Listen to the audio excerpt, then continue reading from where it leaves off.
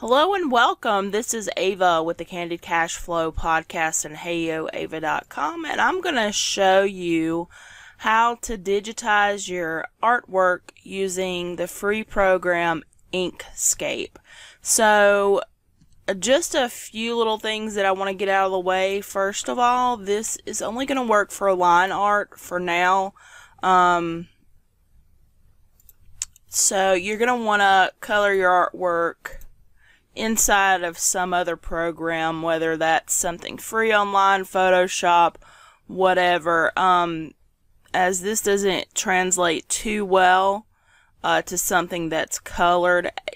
That might just be something that's outside of my skill set. So I'm just going to open up a quick piece here. Let's see, let's go from desktop. And I'll just show you how to do this real quick. Now, this is just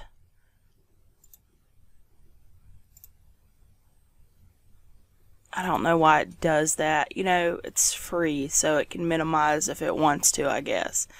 Alright, so this is just a really, it's not even a great picture that I took with my phone just for this purpose so that I could digitize this line art. So what you want to do is click on the image to select it, then go up to Path and select Trace Bitmap, and you're going to get this window right here. Go ahead and turn your live preview on so you can see kind of what you're going to get. And I just leave all this stuff default. You're welcome to play with it. I've tried to do like the multiple scans, and you know, my computer just wants to explode. So I've tried doing color. It didn't work that great. You know, I just need to do some more experimentation. But for the purposes and limitations of this video, we're just going to stick to line art and assume that we can clean this up and color it in another program. You can even color it in Inkscape too as well. You can see all of the colors available to you down here along the bottom. So anyway, on with the tracing. So we're ready to go. You can see what your output's going to look like here. And I'm just going to go ahead and click OK and let the program do its work. Now, if I click on this, I can see that I have a copy here that I can move. I'm going to go ahead, move it to the side, and then click on the original one, and I'm going to delete that. So what I'm left with is just my line art here. Now you'll see there's some stuff here along the edge and things like that. We can easily fix that just to go over to Edit Path by Nodes and click on that, and this craziness happens. And all you need to do is click and drag around these to select them and just hit delete, and they should go away. You may have to right click. Oh, there they went. Sometimes you have to right click and delete. Like I said, you know, the program is free. It has some quirks. I'm not gonna, as a free user, I'm definitely not gonna complain. So I'm just gonna select this and I'm going to press delete. Now, if you just click back over onto this selection tool, it will get rid of these nodes.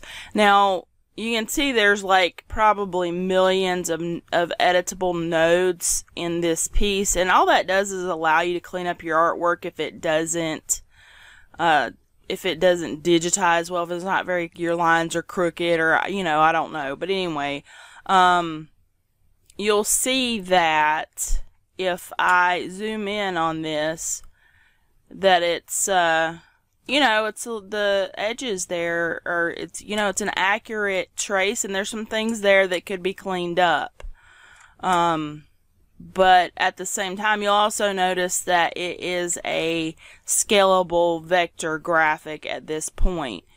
If you do want to clean it up, there's a couple ways you can do that. You can either go in and with the Edit Path by Nodes and edit it, all those crazy nodes, or you can just, I believe if you, there is, yeah, this right here, if you go to Path, Simplify, it heavily reduces the number of nodes that are here. I believe you have to.